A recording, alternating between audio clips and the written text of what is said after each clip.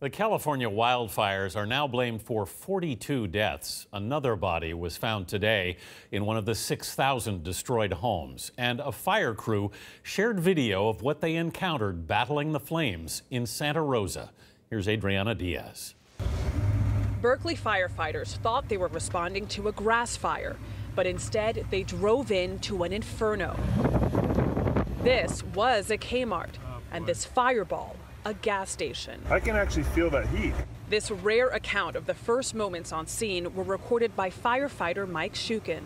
I think the first thing we were feeling was sort of disbelief. This over 100 homes.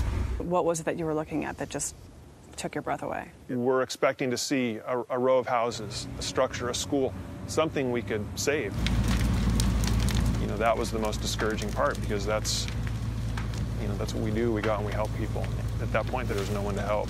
There was nothing left. Nothing but homes that had vanished, homes that were vaporized. Oh, no. Neighborhoods eviscerated on the ground now look like grids of gray ash from the air. Oh my gosh, you can't even tell that there were houses here.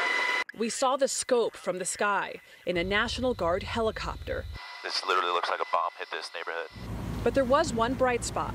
Shukin's team stopped the flames from advancing. That was the greatest moment, when we finally found that row of houses where we said, this is it. This is where we can make a difference. We can stop this fire from spreading further. Firefighter Shukin said he was struck by the random path of the fire. It obliterated homes like this one while leaving the ones just next door completely untouched.